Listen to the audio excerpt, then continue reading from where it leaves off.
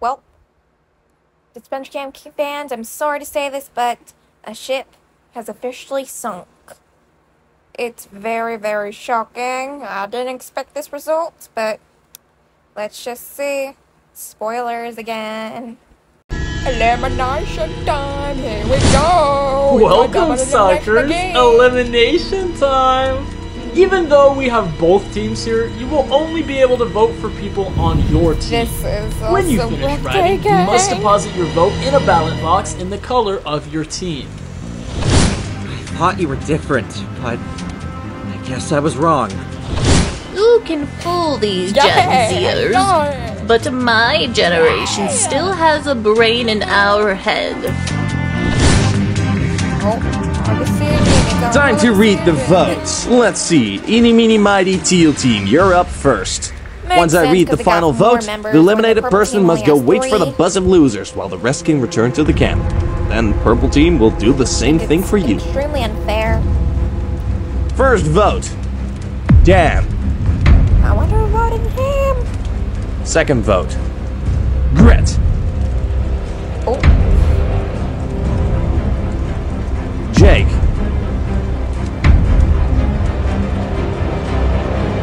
Tom.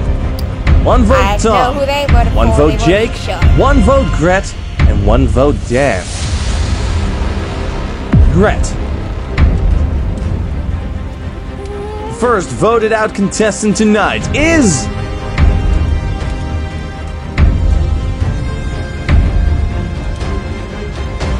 Gret. That's 3 votes. You must go. What? Gabby? Sorry, we won't tolerate you any longer. That's what you get. Go away. Whatever. You think I care? Because I don't. Teal team, you can head back to camp. Good luck. Thanks. Alright, now we'll read the votes for the purple team. First vote. Ellie.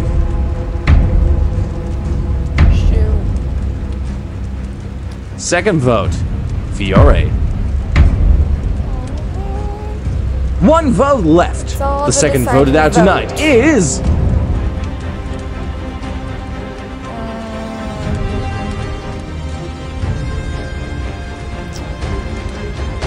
Ellie! Oh! What? It can't be. I'm sorry, Ellie.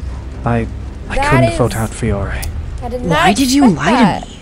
Believe me, I really wanted the 3 of us to move forward. But it became impossible.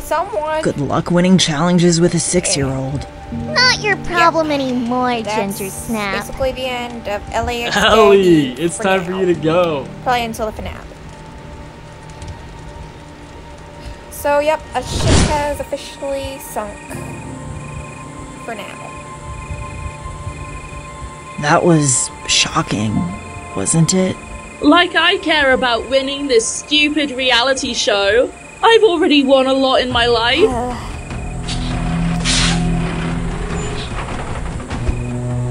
Oh, welcome this way. Oh.